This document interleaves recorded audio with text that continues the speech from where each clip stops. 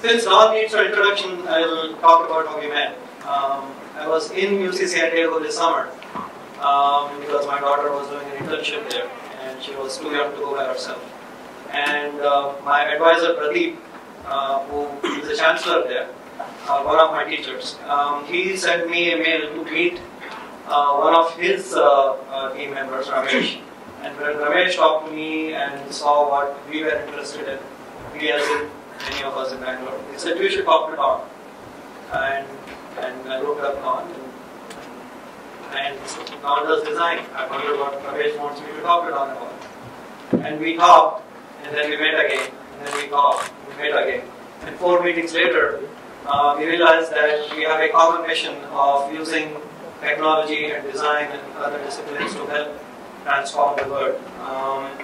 And Don, of course, has done much more than people like me, and both as a mentor, and in his own inimitable ways, he said, "I want to come to Bangalore to learn," which is very humbling for him to say that. With that, I will hand it over to Don.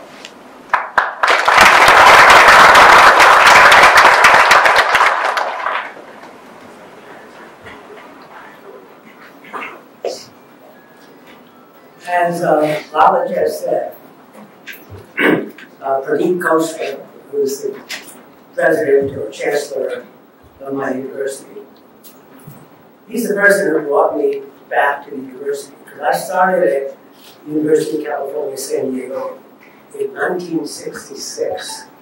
I was a faculty member before any student had graduated. I retired from the university in 1993. So I retired before a number of you were born. And in my retirement, I went to Apple and became a vice president. And then I did a bunch of other things. Some of you know the Nielsen company I started. And I found myself then following a startup in Chicago, and it collapsed. And so I was then teaching at Northwestern in computer science. But I started a design group there at the Institute, Design Institute. And I retired from Northwestern, my second retirement. And I was then living in Palo Alto, California, the heart of Silicon Valley. I was very busy. I was on company boards. I did not need a job. I did not want a job. But Pradeep came to my home. He traveled, roughly 1,000 kilometers north to come to my home and say, "Please come back to UC San Diego." And he wanted me to start a design group. And I explained that I didn't want a job. And he convinced me. But here's what he said that convinced me. You can do anything you want, with 2 conditions.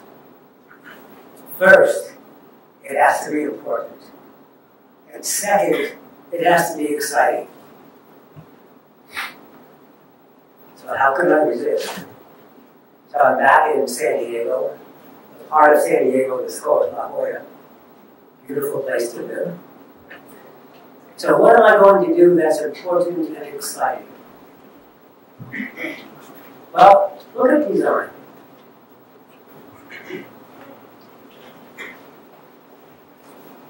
Designers produce things like this. Designers produce beautiful objects. There was a designer a number of years ago, Victor Papanak. I see 1 or 2 heads nodding, so some designers have heard of him. And about 30 or 40 years ago, he said, "There is no profession more evil than design. Because what it does is it produces little trinkets that, yeah, are kind of nice to have, but that are not good for the world." So why do we make these kinds of phones? This one costs $1,000. The iPhone costs $1,500. Close to about 100,000 rupees. And it destroys the environment when we make it because it requires some rare materials. And it only lasts about 2 or 3 years, and then we throw it away. In Ahmedabad, there's a big mountain of trash. that's also poisonous, and it's burning, so it burns every night. So it's very beautiful at night and poisonous. And there are equivalent trash piles here. Why are we doing that? Why are we making things that we throw away? Why do we need a better phone every year? When the differences aren't that great.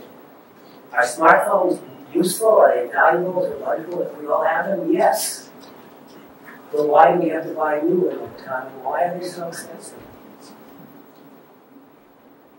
So what can we do that changes the nature of design? We decided that we wanted to study complex problems, social problems, complex social technical systems, which is another way of explaining what I mean is the real world. We want to look at problems in the real world that need working. And actually, there's a really nice list of them, because the United Nations has put together a list of 17 most important sustainability problems. And many of them are much more than sustainability, because they include things like hunger, and education, and healthcare. Just take those as simple problems to look at. And of course, those are all very, very complex problems. And by the way, as far as I can tell, hunger and food is not handled perfectly any place in the world. Education is done badly all over the world.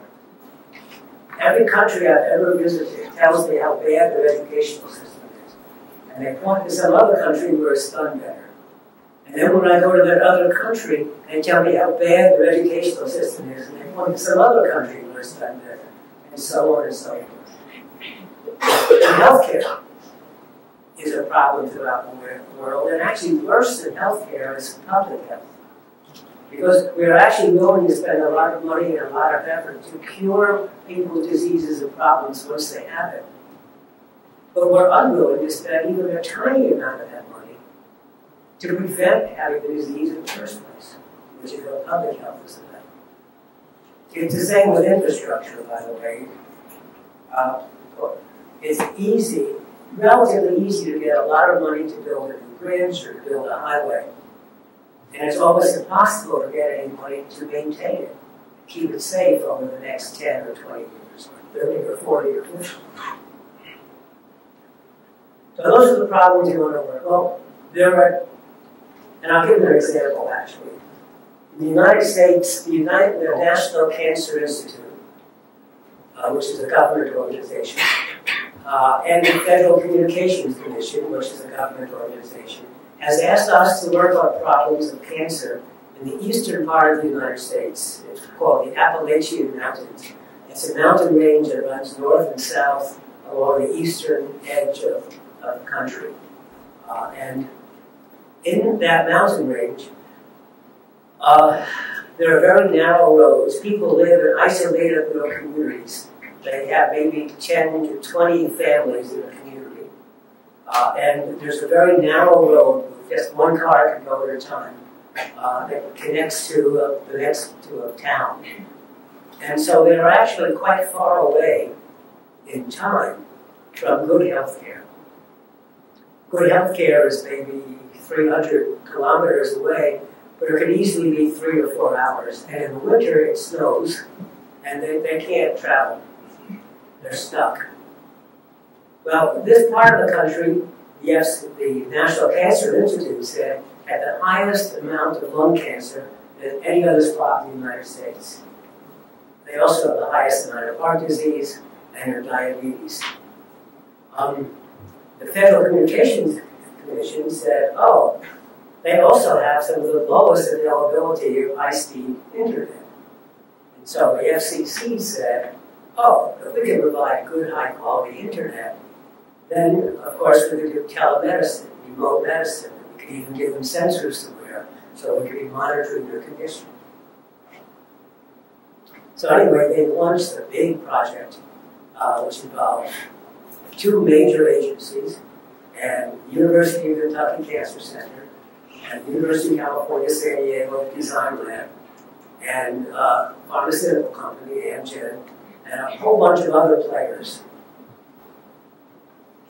Well, the FCC says high-speed internet. You know, there's a famous journalist in the United States many years ago, he's dead now, who said, every complex problem has a simple solution. It's neat, it's elegant, and it's wrong. These complex problems don't have simple solutions. So let me tell you about complex problems. First of all, you look at Appalachia. The people are isolated. And they've lived there all their lives, and their families' lives, and their families' lives. So in the United States, people travel a lot, families are broken apart, children leave and go someplace else, and their children leave and go someplace else. So soon the family is all across the country. In Appalachia, this is not very common. People tend to live there for generations. Second, there's no employment. They used to do coal mining. The biggest employer was coal mining, but coal is a pollution. So we try to reduce the number of places that burn coal and use coal. And so actually there's no more coal mining. And so they don't have jobs. So you're isolated, you're not well educated, you don't have a job. What do? Well, Kentucky is famous for its bourbon whiskey. And also moonshine. Moonshine is whiskey you make yourself. And so they drink a lot, they smoke a lot, they sit around and don't get much exercise, and they eat badly. They eat at McDonald's, they eat fast food. So they're fat. It's not a health problem. It's not an internet problem. It's a very complex problem. It is a health problem. It is a lack of internet problem. It's a lack of jobs problem. It's an economic problem. It's a lack of transportation and roads problem. It's all of these. And to solve these is a very complex problem. It may take a long time. And we may not solve it, but maybe we can make it better. But that's the kind of problem that we like to work on. We only like to work on the ones that are really difficult. But if it weren't difficult, it wouldn't be a problem to be solved. So that's an example. So how do people normally approach it? Well, here's what the United Nations AIDS groups do, or Foundation AIDS groups do, or the Bill Gates Foundation does. Oh, there's a problem. Let's find the world's best experts and have them look at it and make a recommendation. And this has been going on now for 10, 20, 30 years. We bring in the world's experts, look, they study it, they understand it, and they make a suggestion. And the suggestion, well, these are usually big problems. So the suggestion will cost 10 or $20 billion and take 10 years or more. And usually what happens is, and whatever amount they say it will cost, like $10 million, it ends up costing 20 or 30. And the amount of time they say it will take, like 10 years, it ends up taking 15 or 20. But worse, most of the time, it completely fails. So why does it fail? Well, actually, it has succeeded in one way. There is now a big industry of people who write books about why it has failed. And they're reality books. The book I like best is called The Tyranny of Experts. So here's the problem with experts. Experts know too much. And when you are an expert in a subject, when you're taught in a university, most of the experts and university professors are used to be, you're taught to generalize your knowledge, because that's the way you take general knowledge and apply it to many different situations. And so they give the general solution and say, this is what you must do. And this is true in all fields, like when there's a financial crisis in a country, the World Bank sends people in. They give very sensible economic advice that will destroy the lives of many people. Because the experts don't understand the culture, don't understand the people and the environment and the resources in this world. So how can we use the expert advice but tailor it to the local conditions? Well, there are, where's your statue? So, in every community, there are really clever and creative people. No matter where you are, you can find somebody. So, what we are saying is, if there's a problem, what we'd like to do, like in Appalachia or under someplace, if you go and look, you will often find that there's some clever people who have figured out things that make things better. And they understand their own culture, and they understand their skill level, and so on. And so the question is, how can we take advantage of that? How can we take advantage of the local community-driven work, and the experts together? So actually, I thought I would show you this, because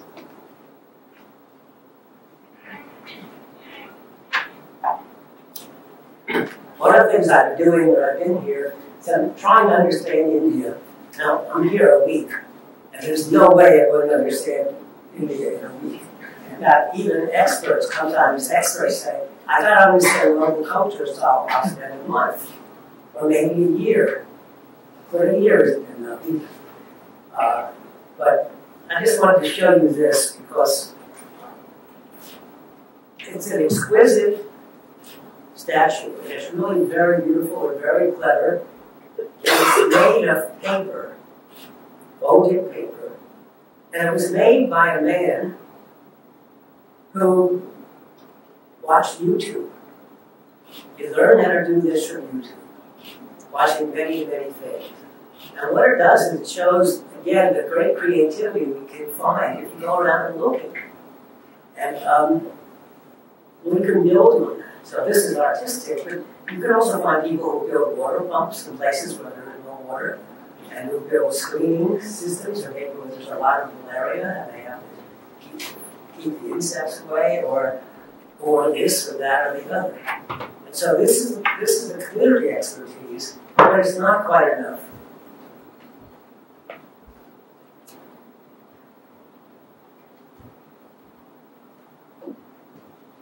So here's what we want to do. And I haven't yet told you why we should do it, why designers should do it. We'll come to that at the end. So we have expert knowledge. It's basically top-down knowledge coming down. And we have the community-driven innovation, which is basically bottom-up knowledge going up. And we want to combine them. Except large projects tend to fail. So how do we deal with that one? Well, there is a way, we think. And now I'm going to tell you why I say we think. But I'm going to tell you what we think the issues are, and how we are approaching it, and why we think this is a very sensible approach. But we may be wrong. And so we're carefully designing our approach to discover that if we're wrong, to discover that as quickly as we can, and modify and learn from our attempts. Because these very large problems have never really been solved, and therefore there's no guidelines. We know what fails, we don't know what succeeds. But there was a very important paper published in a journal of political science, 30 or 40 years ago. And it was written by a person who's now quite well known, but he was young at that time. And he wanted to make a paper that said, in these big problems, what we really need to do is be very slow. We should try to solve them incrementally, a little bit at a time, a little bit here, a little bit there. And he wrote a paper called Incremental Solutions, etc. And the argument, though, was that which one do you choose? So he said, what you should do with a big important problem is analyze it very carefully. So you think you know what the solution is. So you know what the target is.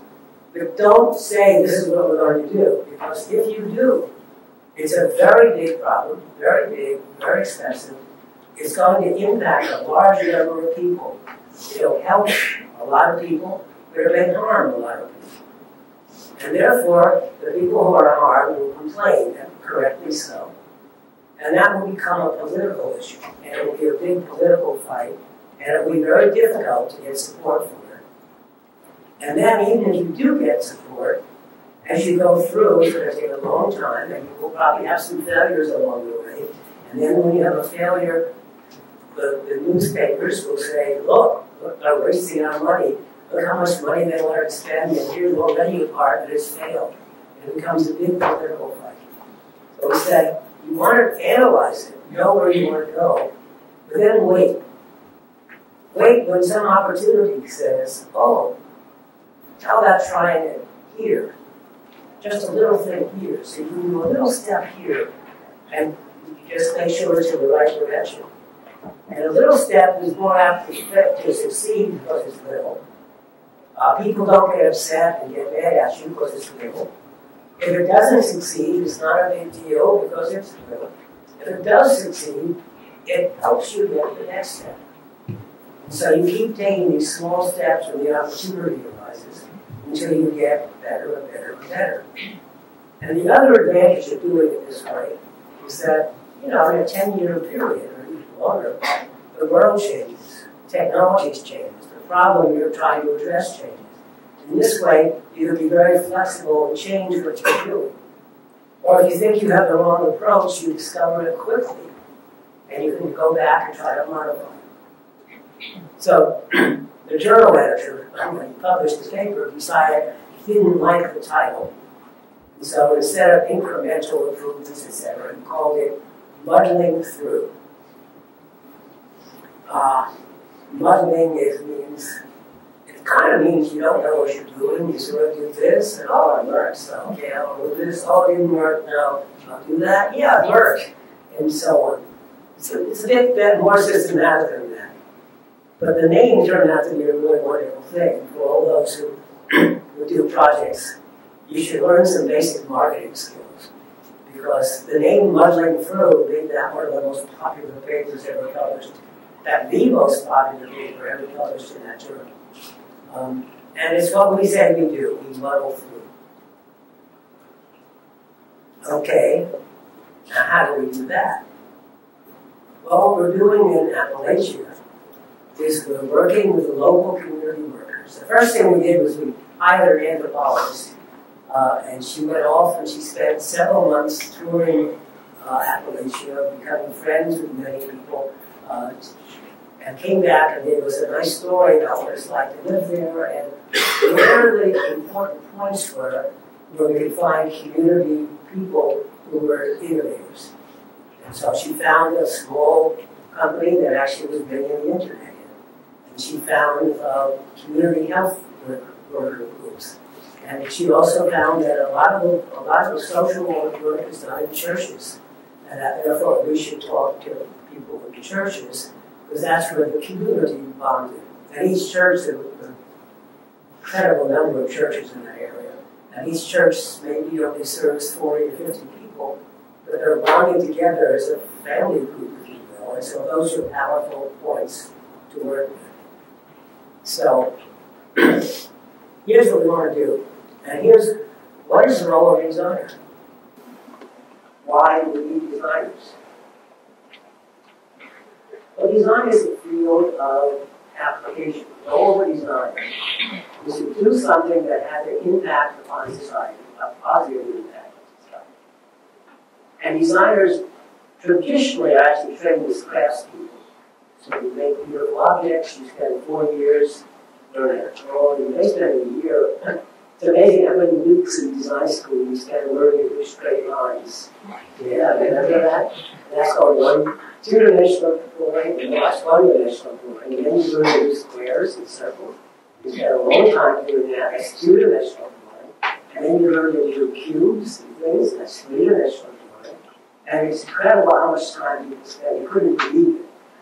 And I'm sure the designers in the crowd who were smiling couldn't believe that's how much longer they were supposed to do straight lines. It isn't just once. It's hour and hour and hour and hour.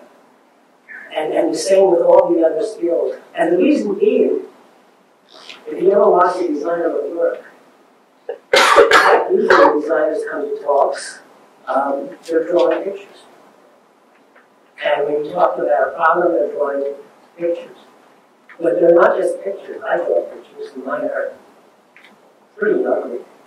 But they draw really little pictures because they've done this so much that it's automatic. You don't have to think. And pictures are a very powerful way of thinking. Words are a powerful way of thinking, but it's not the only way. Words are symbols, like in mathematics are, but pictures allow you to use in 2 or 3 dimensions. And when you're drawing pictures, you can use space as one of the powerful tools. I mean, many of us do that automatically when we take notes. The reason that so many people like to take notes with paper and pencil rather than a computer screen is you can write, oh, here's the basic fundamental thing. I'll make it in big letters on the top.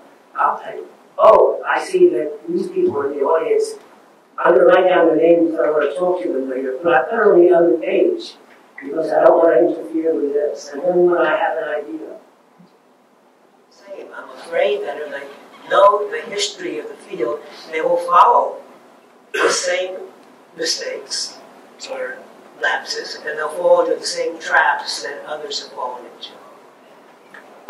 That doesn't mean you can stay ignorant. So before I publish that paper, I go and read a lot and learn a lot about the field to make sure I'm not being completely stupid, and to make sure that if other people have done similar things, I give them credit, and so on and so forth. But it's really important that when I'm learning a new field, what I do is I ask a lot of questions. And I ask dumb questions. So what's a dumb question or a stupid question? It's when someone in the audience says, that's a stupid question. And I say, okay, why is it a stupid question? Because everybody knows the answer. Okay, why does everybody know the answer? Because we always do it this way. All right? Why do you always do it that way? A lot of the stupid questions I ask are stupid. And they really are. So first of all, you have to have enough confidence in yourself to ask stupid questions. And it helps to by saying right off, I don't know anything, because then it kind of excuses it. But second, when you do ask a question where the answer is, we've always done it this way, that's where you hit something important. Because quite often then you can say, why is it you've always done it that way? And usually people don't know. And maybe there's a whole new approach. Because the best way to do a novel solution is to try something completely different. And we know the old solutions aren't working. So that's one of the powers of design. The other one is the method that we call human-centric design. It has basically 4 major principles. One of them is we're going to focus on the people. A lot of the expert knowledge and expert advice tries to optimize a solution, sometimes mathematically, sometimes not, but almost always to improve the productivity or the economics of the situation. Ignoring what it feels like if you were a person. And when you're trying to improve a hospital or make it more efficient, you may make it efficient and you may improve the cost structure, but you may make life miserable for the physicians and nurses and technicians and support staff. And if their lives are miserable, it's not going to be good for the patients. On top of that, if their lives are miserable, they'll have to leave, quit, go someplace else. And then you have to replace them. And so in the end, you actually have to spend up more money than if you optimize for people. It may cost a bit more money, but over the long term, you will save. Because first of all, you'll do better service. Patients will enjoy it better. And second of all, you'll have less turnover of employees, and that's where you will save. So focusing on people is critical. Second, make sure you're solving the right problem. I'll give you an example from Bangalore. There's a group that's called the Dirty Indians. Ugly. Angry. Ugly. Got it. knew it wasn't right. The ugly Indians. And it's a very impressive and effective group. I was very impressed with what they do.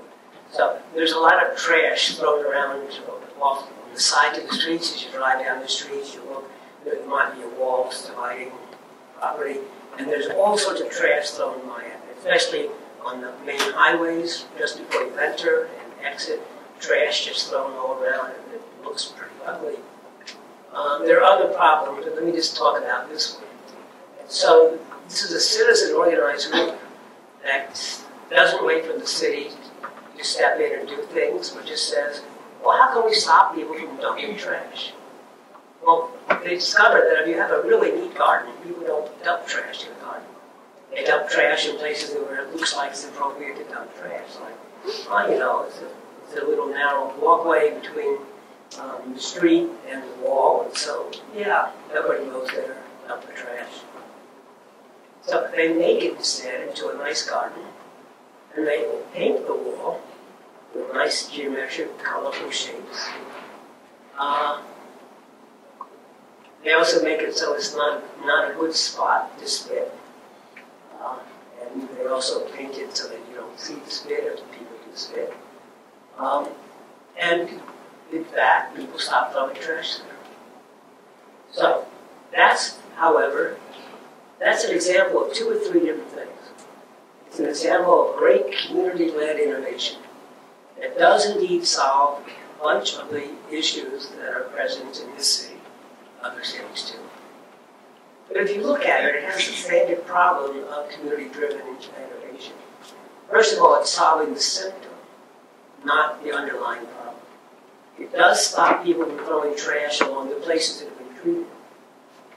But why are people throwing trash away? Why are they disposing trash in public property? Because they don't have any other place to do so. So why not provide them with big trash carts, someplace where they can throw the trash, not only so they can dispose of it, but so that it can be easily picked up and then delivered to the appropriate source.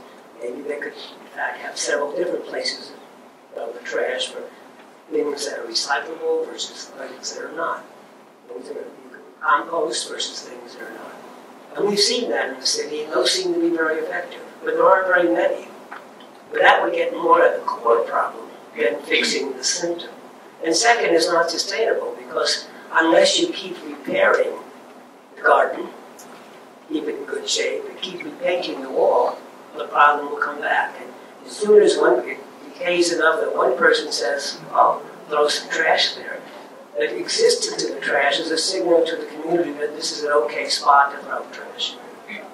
So citizen-led innovation is wonderful, except that sometimes it approaches the symptoms and not the underlying cause. They seldom think of it as a system, and seldom is sustainable. So, first problem is focus on people, the first method. The second is to make sure you solve the core problem. And the third is to recognize it's a system, a complex system, and that these are very difficult to work with, and you realize that if I make this better, it possibly makes the total worse. So I have to really understand the interrelations.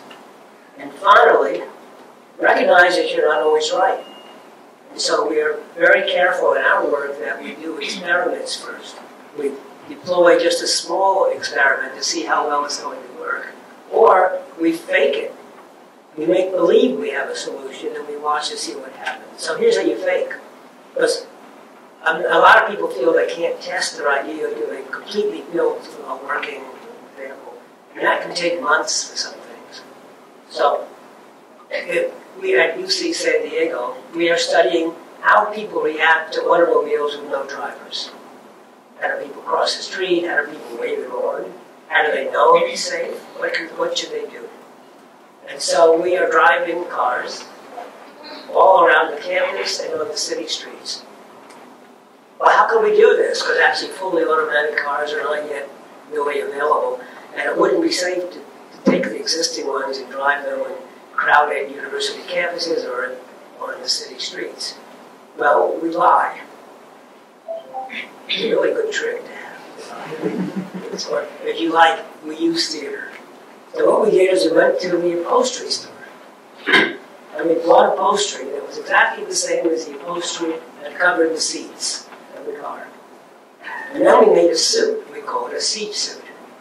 And so, the one reason I would love to use my slides now is to show you a picture. But I can put it on me. And it's woven, so I can see through the little openings. And I have to steer with my hands, so I have a little opening here and here, so you can't see my hands. And then I sit in the car. And people look at the car and they don't see a driver. And if you look really carefully, you can see the driver's seat is thicker than the passenger seat. But it's actually really hard to tell, and nobody's ever noticed. So we drive that around and we try to understand people's reactions and look at a lot of really valuable data. Well, we can do that with almost anything. We can make believe that we have a working solution and see whether that takes us in the right direction before we spend a lot of money and waste a lot of time. So we're always iterating, always testing, and as I said before, even when we do the opportunistic model step over here, we may do the whole step and then discover it's wrong. But it's a relatively small step compared to the problem. And usually when, instead of saying it's wrong, what we want to say is that we've learned a lot from doing it. And I like to say that scientists never fail. Scientist doesn't say I failed. Scientist says, I spent a year on that and it didn't work. But let me try a different thing. And that's how we want to view it. Okay, so the role of the designer is to bring these people together and to employ these 4 basic principles.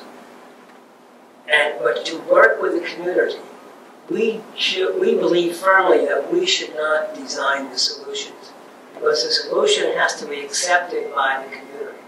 So what we want to do is find those wonderful creative people, like people who did that, people who have done things that are relevant to the problem we're facing, and help them, give them platforms, give them tools where necessary, give them advice and instruction, and then help them disperse their knowledge, usually through open source platforms, so others can discover what they've done and make use of it, or perhaps modify it for their own particular use.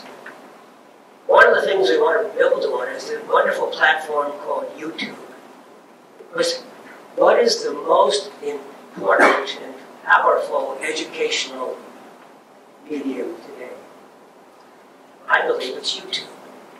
Almost any topic you're interested in, you can find a YouTube that instructs you either how to understand it or how to build it. Just like learning how to build that through YouTube. In fact, one of the problems of YouTube is there's too much. When you look for something, you'll find 20 or 40 or 50 or 100. So I really love that Indian dish I ate, and I'd like to make it myself. So I look for a video and I see so many of them I get confused. So what it needs is curation. It needs people to say, this is the best one for this purpose. But if we want to curate and divide things up into things that are most effective, why not let people do that? It doesn't have to be done by a group of experts. We can let the people do that. We can, in fact, build this whole thing on the power of volunteers and people. And there are examples. Wikipedia is a really good example. Wikipedia, the Khan Academy, there are lots of really good examples of citizen-based knowledge systems. And so that's one direction we're going to go. Now, another direction and a problem that we face is, again, back to large problems. Large problems are really difficult to understand. And in part it's because, well, the human mind is really good at understanding cause and effect.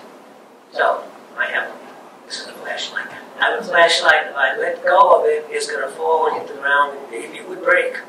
So I'm not going to do it. You all can understand that. I don't have to give you a lecture on, Newtonian physics and etc.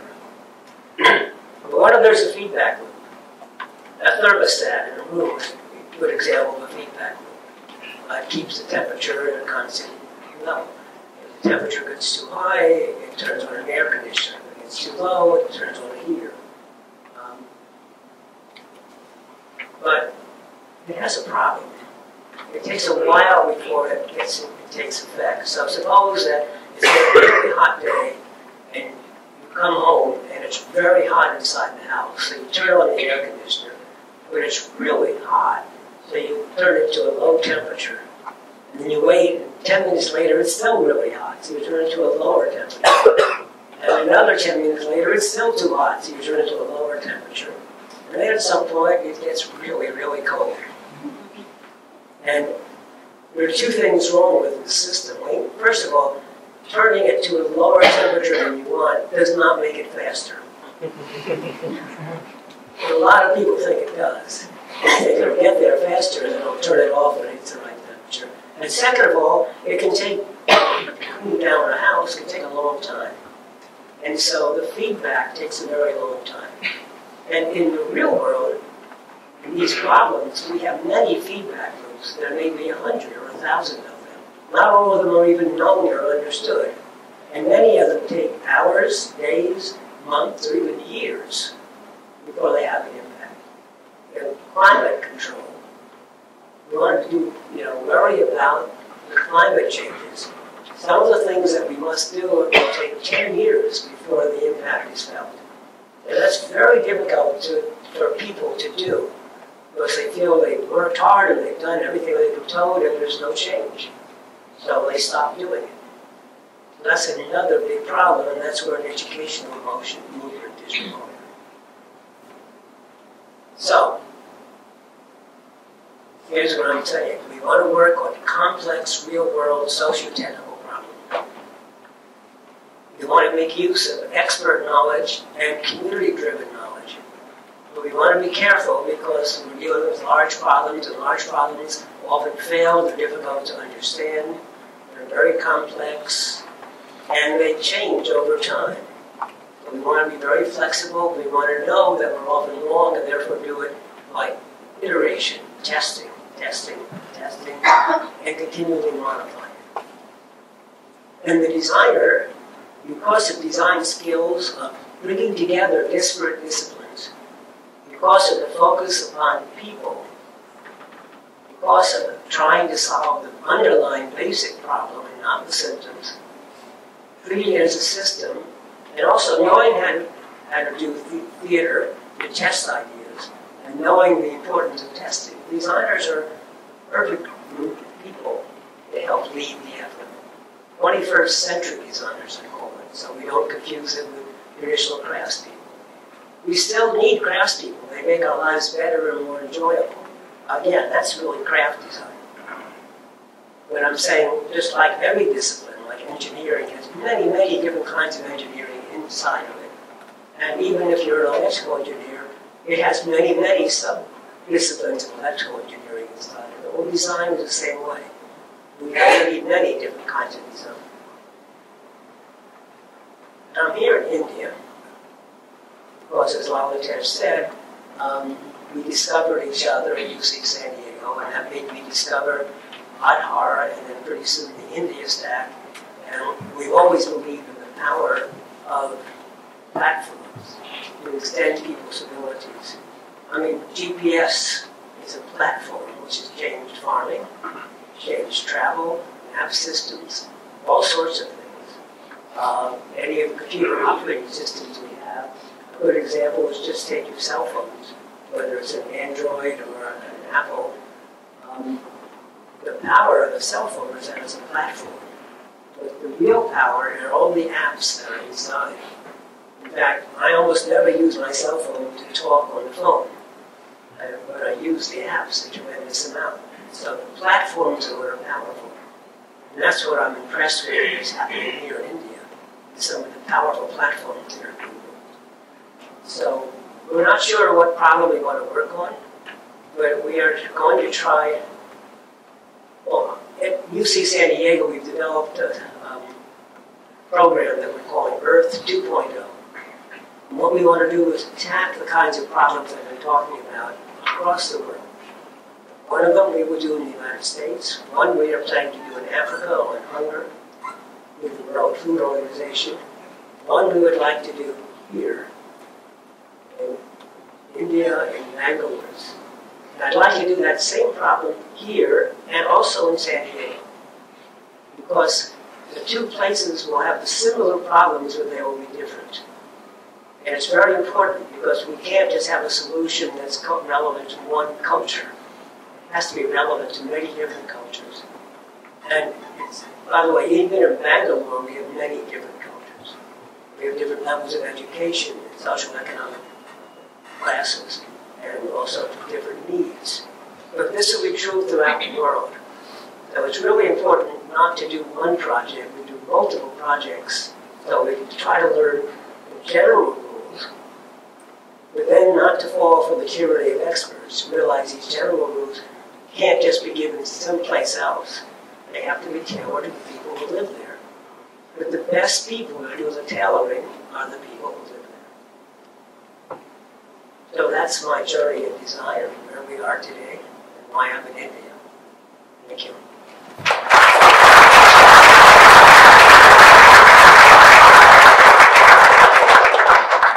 And I'm happy to take questions. I don't know how much time we have. That's I don't even know.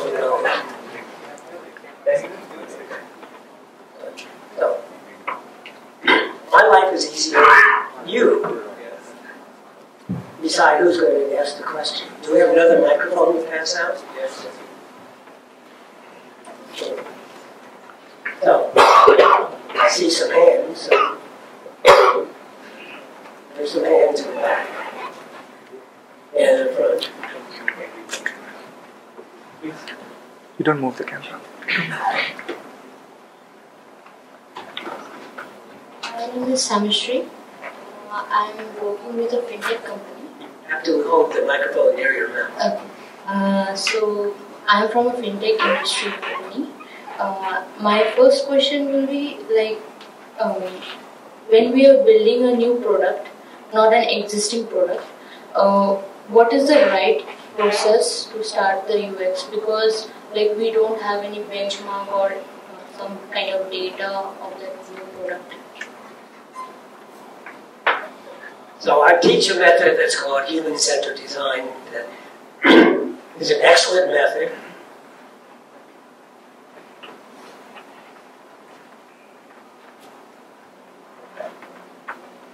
Sorry.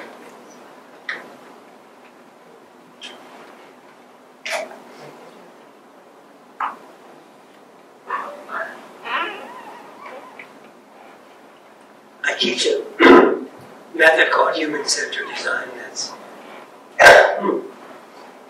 That's an excellent method for making things better. What if you're making something that's dramatically new, and we don't know how it's going to be? First of all, where do we get the idea from? And second of all, how do we test it? And ideas can come from any place. Anybody can do it, not just designers. And how do we test it?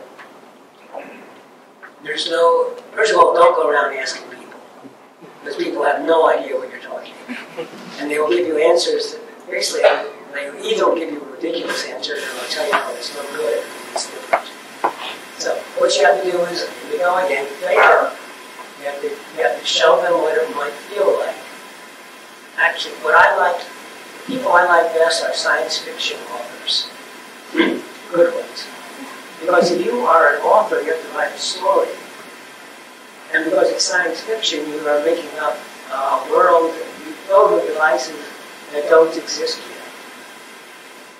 And that means you have to actually write a story showing how this world with new devices that don't exist might actually work. If you look at the Star Trek movies, they have lots of devices, right, that don't really exist. Now, we got rid of that big rushing noise. We also got rid of the sound. And so, watch and see what they do. But let me just remind you that most innovative products fail. Incremental products almost always succeed. I know always, and almost always, the most brand new things fail. So just remember that when you're really done building. But even the ones that succeed, even the ones that succeed, even the ones that succeed, even the ones that succeed may take 10 years to become successful. When I joined Apple, they were about to release a product that I said, wow, that's going to change the world. They released it, and it failed. And I did a second version, and it failed.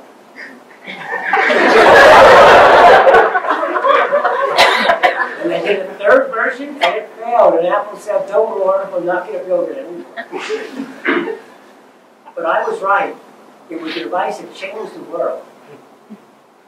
So much so that when I tell you about the device, and I try to tell you what we did before it, many of you won't know what I'm talking about. But it took 15 years. It was a camera that did not require film. You all know what film is? It was a cellular strip that we took the pictures, you had to send it off someplace, so you get them back a week later. And but the problem was that the camera could only take 8 pictures at once. That was not a problem because the films were all 8 pictures. And there wasn't any screen, so when you took the picture, you didn't know what it looked like. But that wasn't the problem. There was no camera had a screen. The real problem was, what did you do with the picture once you took it? Oh, well, I'm a contractor, and there's a real problem here, and I'm going to take a picture and send it to my architect. Well, okay, so now you have to go find a telephone. And then you have to have this something called an acoustic coupler, 2 suction cups. You put the receiver, you put the handset onto it, you dial the number, and you send the picture at 300 baud. And you don't know what baud means. It's 30 bytes a second. Not kilobytes, not megabytes. And then when the person at the other end got it, we didn't have inkjet printers. No color printers. So you see, it was too simple. So I have to answer your question. I said, good luck.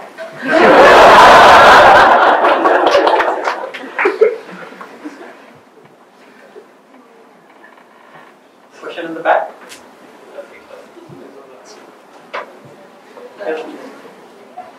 Not working there. I can speak without them. Well, firstly, Doc, I need to thank you because reading what you have written made me believe that I could be a designer without a design education. So thanks for that. Now wait.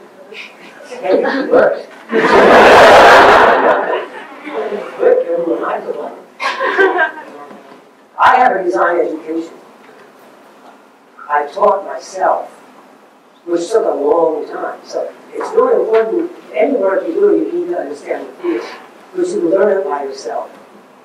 So continue. I remember this part from your book, The Design of Everyday Things, that has stayed with me over the years, which is, what question do you ask? When you approach a design problem, do you say, I want to design a chair? Or do you say, I want to design something people can sit on? And that generates a whole different sort of perspective. And I keep thinking about, with a lot of these complex problems that you were talking about today, what is the way to ask the right question? Why are you asking the question?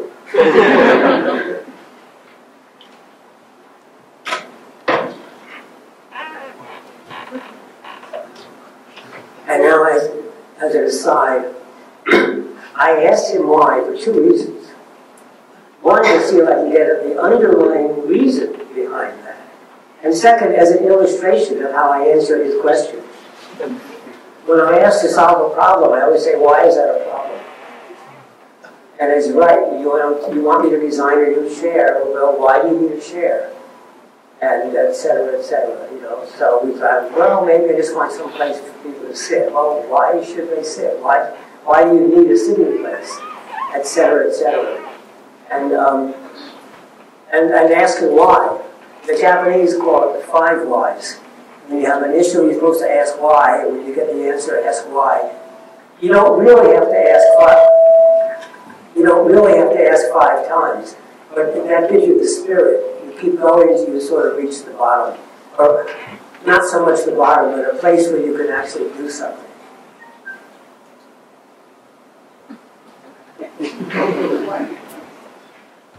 Okay. Well, I guess you would answer this earlier. It's the way we've done it. And one of the things that I try to explain to people is I understand their behavior. I understand your behavior better than you do, because we don't really know why we do what we do. A lot of it is subconscious biases or the subconscious processing. And many of us know, how many times have you decided you're going to buy something expensive, a car, or maybe clothes, or maybe a new cell phone, or automobile, automobile or whatever, and you study it, and you decide exactly what you want, and you go to the store, and you buy something. Yeah. So when the person can't answer why, then what I try to do is look at the situations that they are interested in. So, okay, you want to design chairs, where will it be, and what are people doing, and what are the activity? And then I might go and watch the activity and watch what's doing, and come up with an answer. We did this in the cancer center in San Diego, where every week, twice a week, they had this big meeting of all of the different specialties to review all of the cases and decide whether they had done the right prescription. And everybody hated the meeting. It was a waste of time. And even though they knew it was necessary. And so they asked if we could figure out a way of making it faster. And that's what we did. We went to the meeting many times and watched and understood and saw who was there and the different people and different kinds of problems. And then we brought all the people together and had them write down on pieces, on the most powerful design tool ever invented. It's called Post-it notes. You write little statements and then you post them on the board and then you look at them and then you organize them and try to see what's there. In any event, we figured out what the real problem was when they couldn't. And the real problem was they shouldn't have that meeting. But they needed to do the activities, but there were 4 different activities they had going on in that meeting, and they should separate them out.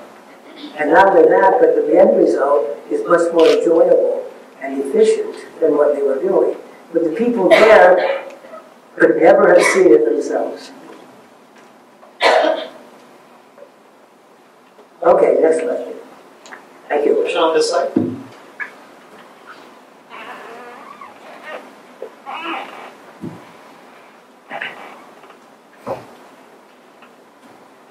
Hi.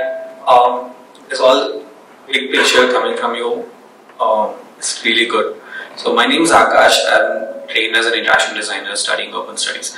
So the questions about Earth 2.0, it sounds pretty exciting, and I want to get a perspective of you. How are you going to approach this with the government, where one of the countries, USA, which is kind of developed, and India is developing, Africa being like still yet to do, which is colonized countries. And when you are pitching a project to governments, and when Paris agreements are made where it's the equal numbers are distributed to all countries, which also kind of limits development and industrialization. When talking about climate change, how are you going to approach this in these 2 countries? Well, it's really simple to answer that one. How we're going to approach the countries. We are not. We're simply going to do it. So, we do need to get the permission of the people we're working with, encouragement. We need the permission not just because it's the proper thing to do, but if we're doing something for a local community, if they aren't part of it, and it's important, and actually, as I said earlier, you're giving us the ideas and doing the designs, it's not going to work. They won't accept it. So it's the local community we really care about. Let me give you my approach to the educational system, which is a mess, in my opinion, in every country in the world. And what I would like to do, and Lalitesh and I have started to talk about this, is ignore the educational institution, but provide compelling educational material that simply answers a lot of questions that people have and a lot of needs that people have. But we're not going to give grades, and we're not going to give, certified, accredited courses. So we bypass that system. So YouTube already does that. Or the Khan Academy is really good at this. The Khan Academy was written by an Indian named Khan, who was a really good mathematician, and his kids kept asking him to help with answers, and then the friends of the kids, and then the friends of the friends of the kids, and he finally said, there must be an easier way than having you say the same thing over and over and over again, so he simply made little videos, homemade videos, on little algebraic problems. And I soon expanded to other sciences, and soon other people came in to help, and now it covers history and civics, and I'm not even sure what it covers anymore. It's bigger and bigger. And it's been very effective. And we want to do similar things like that. We just were talking to somebody who said, I had to explain the solar system to my parents in Hindi. And how do you do that? How do you know what the words are that would help me explain it? But what we want to do, first of all, they will be, I don't know what they're going to be. My guess is a lot of videos. But I also think that you don't learn by the lectures. The current lecture I'm giving is excellent for motivating people, or occasionally hearing someone. But if you want to learn, you have to do it by doing it, and by struggling, and by having problems. But you're not going to struggle unless you really care. So what we need to do is give you a problem that you really care about, and then ask you to work on it, and then when you struggle, you're going to learn a lot. And when you really get stuck, that's when you're ready to hear a little lecture or read a little bit about principles and be told something. But it's horrible to give people principles first. You have no idea why you're learning them or what they're good for. When you get stuck, that's when you're valuable. So we have to figure out how to manage that. And I want to make it as hands-on as possible. So that may not always mean delivering it over the internet, because the internet is, it's visual and auditory and textual. And another philosophy I have is, if we give little lectures, no lecture is more than 2 or 3 minutes long. And if you want to see it, there's a MOOC, a massive online open course, by a company called Udacity, one of the first ones. And I have a course there. If you can find it, it's free. You can look at it free. And it follows these principles. We hope that they're kind of engaging, and they're short. So, for example, here. Here's how one of them starts. Oh, you caught it. How come? It was coming at you, but it was at you. It was catchable. It afforded catching. What does afford mean? Oh, it means that the principal throw it to me, see? You lift it, you throw it. I can hide behind it. I can stand things up on it. The actions that is possible is a function of me and the box and the environment. We call that affordance. You learn my principle. Now, well, that's a constraint. The hands are busy there, it's constrained, you can't catch it. Take out a tissue. How did you know how to do that? You've done it before, so actually experience is very important. The other thing is, if I said take out a tissue, what would you do? Well, but how would you know that? Because there's no opening. There's no, if you will, affordance. There's a constraint. But because you know this about the tissues, you know it must be somewhere else. And here, I notice the tissue sticks out. And I can always simplify. So anyway, that's how I start, with a little game where we throw this box back and forth. And we also made sure there was something in it. And I said, shake it. Oh, there's something in it. How do you know? Well, et cetera, it's a mental model. But you see, we tried, this little video was just to introduce the two of us that were teaching the class. We also managed to introduce about 3 or 4 fundamental concepts along the way.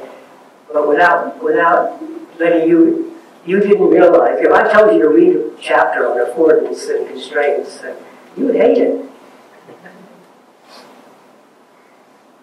So we might want to try that. But we do it again. We're going to do it, just do it, because we think people will discover it and we like it as they have the other kinds of educational material already available. So that's an issue for us too. There's so much already available. Why are we doing it? What is needed? So we would only do this when we figure out the real need that is not yet fulfilled. Okay, we will take more questions later, but we'll now switch to the little chat that we're going to have.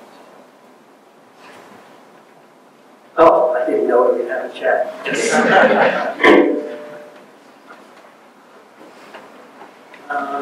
You bring my water. Water.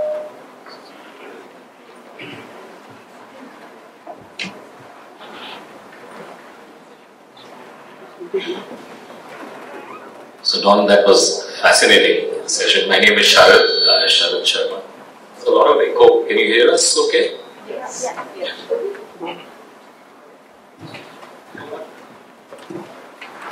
All right. So, my name is Sharad Sharma. We're going to use this segment to talk a little bit about India. We've had the privilege of having Don here since Sunday morning. And first I must tell you that what a wonderful set of sessions these have been. They have been good. Almost everything I said, you need to be disagreed with. Which, by the way, is important, because the disagreements gave us much better depth and much better result than not. So, thank you. Yeah, but our disagreements are minor in form. For example, he believes that tyranny of experts is true. We agree on that. Because look, any field that you have, software engineers are able to do better than the experts. Software engineers learn more about taxi systems than the taxi guys can learn about software. So you have something like Uber and Ola. You have, so I'm just kidding here, our starting point is very similar, that disregard the experts, trust the software engineers. He says, no, don't trust the software engineers, trust the designers. So, you can be an electrical engineer. Yeah, and he has the ability to say that because he is both an engineer and designer, and that makes it very complicated for us from that perspective. I trust the software engineers do. That's what they're good at. They're not good at understanding what the person needs. And that's what the designers do. Exactly. Who said that strongly? Yeah. This is what we heard many times during the week as well. And so he has this wonderful ability to bring both human psychology and engineering together in a way which has been truly fascinating. So just to, as we go through the conversation, by show of hands, how many of you are from the design community? All right, very large number. Yeah. How many of you regard yourself as product managers? As well, in some cases as well. Yeah, okay. And how many of you are, from the tech side and don't call yourself product managers? Okay, sounds good. This is very helpful. So we'll try and moderate the conversation in that way. So Don, we were having a conversation yesterday about design course that we used to do in CMU. a prompt to that, you said that, well, I used to advocate a way of doing design, and I think I'm wrong. What did you mean by that? Well, since so many of you are designers, you will understand. I teach this method of human-centered design, which I actually helped invent. And it's in, those of you who have my book, it's in the last 2 chapters of the new version of the book. A new version is only 6 years old. It's that the first thing you must do is understand the needs of the people you're designing for. And so we ask for a process of design research. You go out and you really watch and observe how people are doing things. And today there's even a discipline called design research, where specially trained people will often do that. It's kind of an applied anthropology. Second, you then try to figure out, okay, let's, in fact, the London Design Council does this, they call it double diamond. Here's what happens.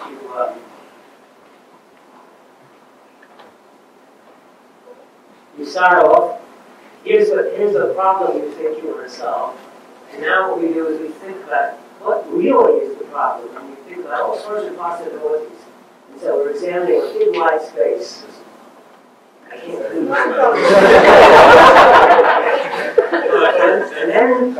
and then you narrow it down to, now I understand the problem. And now you do the same thing about what possible solutions are, and then you narrow down the solution. And then you are also iterating and testing and designing all along the way. And then you finally have a solution, and et cetera, et cetera, et cetera. Well, turns out that it's a wonderful method. It's really made to teach. It makes good sense. Everybody understands it. It's easy to do that in the classroom. It is almost never done in industry. How many of you have ever done design research before doing the product? So we do it, but we change it as required.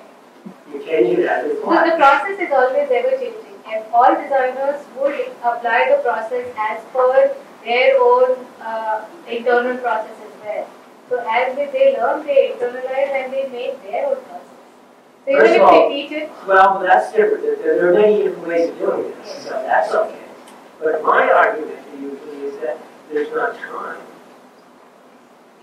So actually, I made a law, Norman's law.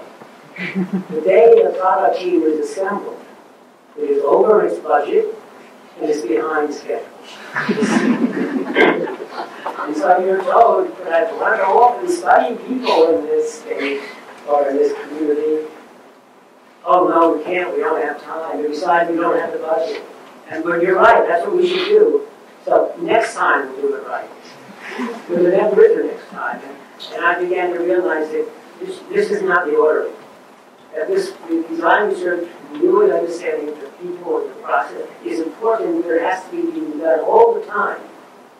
So that when the product team is assembled, you're ready. You can say, oh yeah, we've been doing some studies on that. And usually you know what studies to do, because if you're in a company, you know what the products of the company are. If you're a design consultancy, then you may not. Then you may have to argue for a design research phase. And the second one is that, well, here's my normal story. The company decides to do this well. And they say, well, how much time do you need to do the design? And you say, 6 months. And they say, come on. And so they give you 2 months. Okay? And what happens is they go and then after 2 weeks, some executive comes by and says, I want to see what you're doing. Well, you've gotten this far. You're in the first hump of that first diamond. And so what the executive sees is people running all around, and half the people are gone in some other place, and there's no accomplishment. What's going on here? We're trying to understand the problem. I told you the problem. What are you doing? Okay, so but all right, I'll come back again and see how you're doing. He comes back in a month. Well, after another 2 weeks, which is a month. So How are you doing? Half your time is already used up, so where are you? We think we understand the problem. Okay? You really need a really forgiving product manager, high-level executive, to allow you to do that. And now comes back another 2 weeks later and says, well, where are you? Well, we're experimenting with this solution or that. You only have another 2 weeks, and 3/4 gone.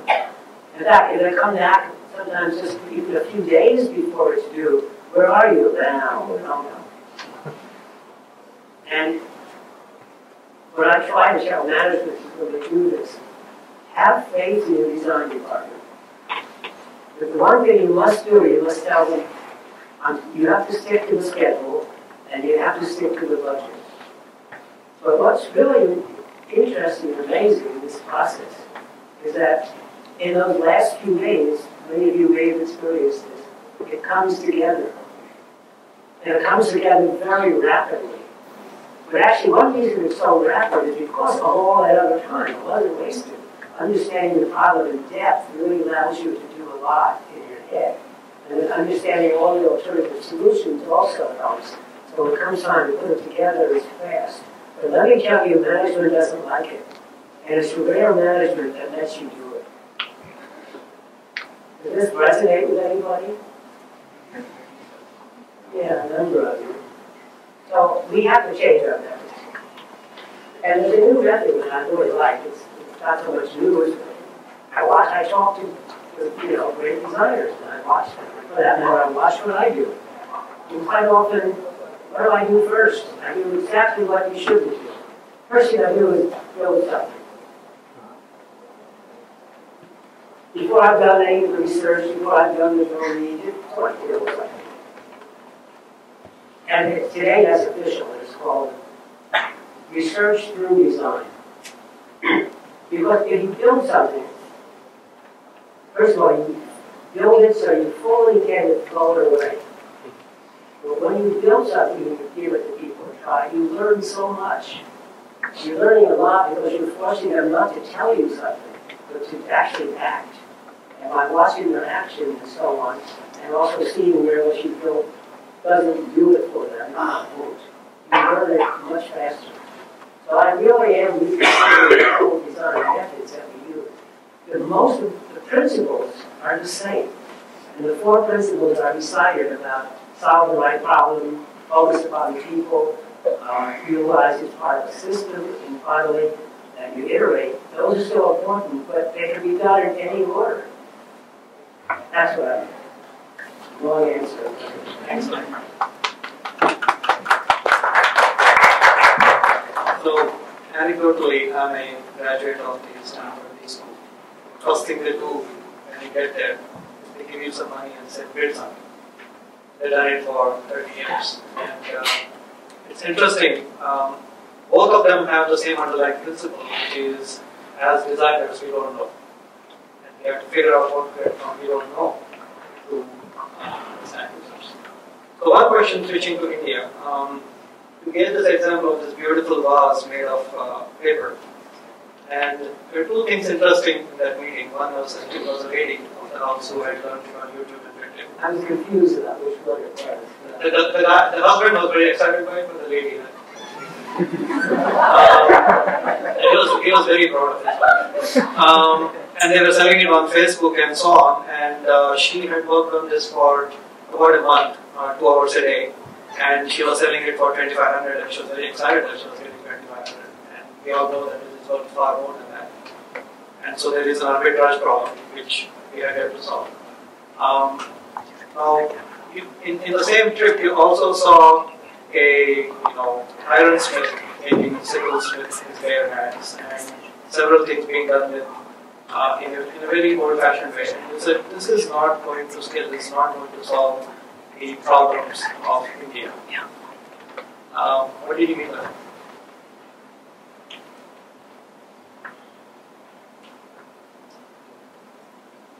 India has many problems. As an outsider, I don't like to. I don't want to be perceived as an outsider coming in and pointing out India's problems. Except I will point out that I believe that every single problem I have seen in India, I have seen in the United States also. The numbers may vary, but educational level, there's a lot of illiterate people. ये conversation later level of living. Many homes do not have running water inside the home, or do not have toilets inside the home, or sanitary. So I saw, when I was in Ahmedabad, I saw a lot of craft work that was being done. And they're very proud of craft work and how they train it. And I think it's beautiful and wonderful, but I do not see that it's going to propel the entire nation. And with the blacksmith sitting on the floor, making a sieve, not quite with his bare hands, but simple tools, a hammer and a handful, and wood fire off the corner. They're electrically powered bellows, but that was the only modern thing that you would own, electrically powered bellows. It's wonderful, and I'm sure you would find sieves, but one question I say, why are the farmers still cutting with hand sieves? It just doesn't feel right. And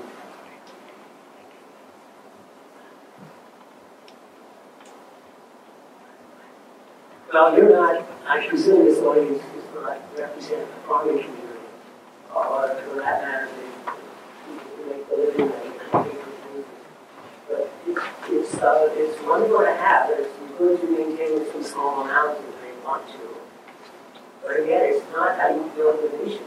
The nation, most nations are built through education. And I won't describe the educational content or format, but I think it's education, which is how you learn and build from what happened in the past and from the knowledge of others. And that's the major feature of education. The best way of transmitting knowledge to date is through writing, which is why you must be literate. It's accompanied though with film and video, because that actually gives you much more. Video is a good way of explaining how things work, because you can see them. And with video animation, you can actually show you inside how it's working. And that's very powerful. And that's what I'm talking about. Maybe you should. Also, we spend a lot of time talking about these societal problems. How to solve and these various approaches that are there. So, what stands out for you? What are some of your takeaways and observations? That you like to kind of think a lot more about once you're back, and what's kind of appealed to you, and what seems to be a blind alley, as we.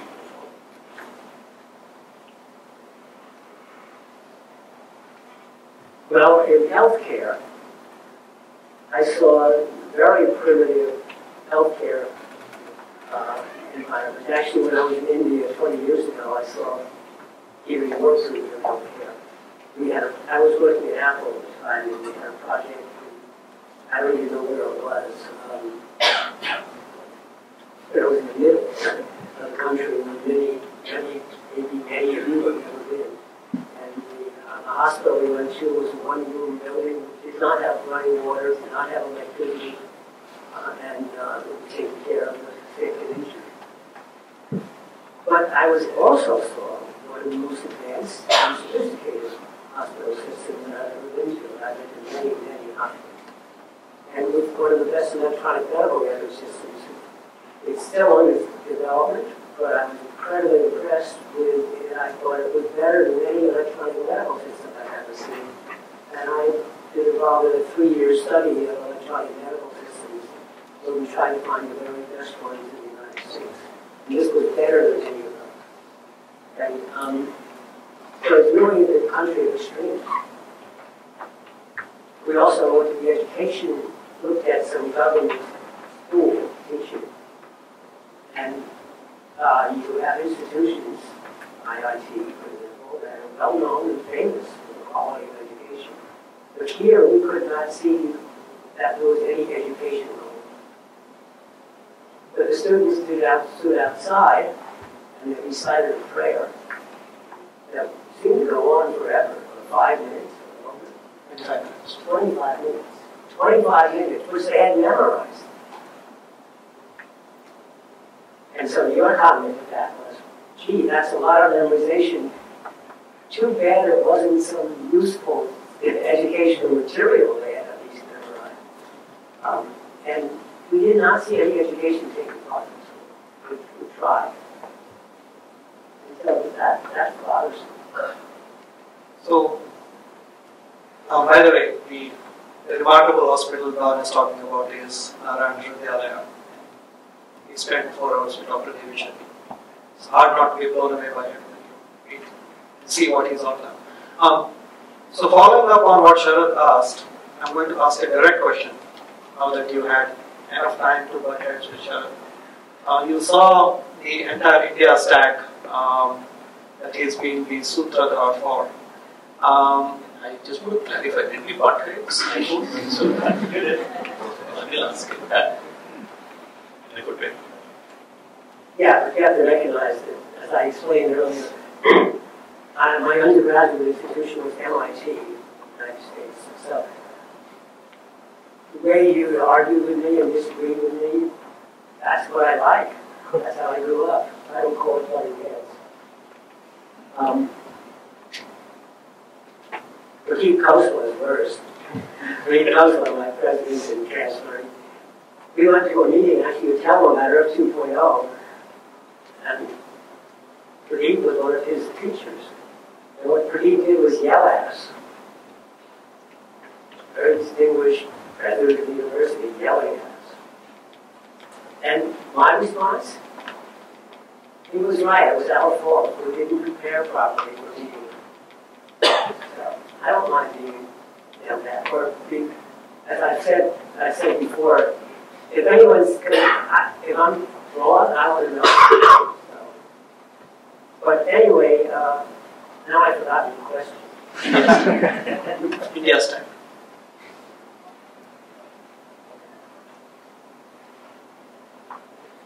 To my India stack is an outrageous, ambitious attempt to bring India to the digital age. And it's outrageous because of the population of 1.3 billion people. And some of the requirements of India stack go against rural culture and against the existing culture and against a whole bunch of existing practices. And if they're disenfranchised the middlemen, a lot of the people will make profits off today's inefficiencies. But I think I simply wish we had it. I think it's really powerful and can really enable a large number of really valuable services at much reduced prices, with much better efficiency. And efficiency, sometimes efficiency comes at a loss for people who are involved. But here's a case where I think the efficiency improves human interaction, improves human case. But it's much more complex. I knew it was going to be complex, but now that I've heard more and more of the stories and the pieces and the different parts coming together, it's even more complex than I thought it was going to be. And it certainly involves policy, it involves a whole bunch of complex interactions. And any kind of a system this big is subject to misuse and corruption. And there's a lot of concern about how hard is that going to be beat to the police state, the government, that all the citizens involved in the track and so on. And that's a danger. And a county lawyer is a real danger. It will lead to corruption and people faking the system. Yes, they will. But I do recognize that, first of all, things were pretty bad before Aadhaar, and I've never seen a good study, which I'd love to see, is look at the numbers before Aadhaar, look at the numbers afterwards, and see, is there a substantial improvement? And second, we may have to wait because Aadhaar is just barely introduced, and the applications that will be built on top of it are just starting to come out. And I'm just worried about the size, less massive size. But I think it's ambitious and wonderful, and powerful. Well, as we talked a lot about system design, ecosystem design, playground design, kind of use some of these interchangeably. One common theme that you seem to keep coming back is that how do we build systems that create these, that serve the role of being a trust catalyst, so that this collaboration, cooperation, co-creation amongst various parties can be accelerated. Now, in some sense, design has played a big role in creating trust. My favorite example is Airbnb, right? In a culture where stranger is danger, people now let in a stranger to spend the night, in one of the rooms of the house. And a lot of that can be attributed to thoughtful design, right? And building systems that leverage it. Any thoughts that you have, given the discussions that we've had, that would accelerate India's movement from a low trust society to a more trusting kind of a society? I think that most of the principles that lead to trust are being built into the system. They have to be open. They have to be that people can see, anybody can look inside, basically, and see how it's working. And the systems are open so that anybody can also use them if they wish. And that there's good feedback. And there should be a mechanism for, if you have a complaint or a problem, there should be a way of dealing with it. As we discussed earlier in our meetings, the ride-sharing systems have developed some clever ways of doing trust. One of them is that when you call a ride service, well, at first people were afraid to call a random automobile driver, get in the car and drive. And the drivers were frightened too. They didn't know what kind of passengers they might get. But what they developed was this clever rating scheme. That when you finish with your ride, you rate the driver and the ride. You may not realize it, but the driver rates you. And so that's a dual system which allows the drivers to trust the passengers and the passengers to trust the drivers. And that's very clever. And it's a bit like the thumbs up scheme or likes in social networks. Those can be gained. In this one, it's more difficult to gain. But it's, so that's another way to use for feedback, and especially the openness. I think it's the openness. And we talked a little bit about the need for law, that legal systems, if they're applied fairly and openly, is another way of instilling trust.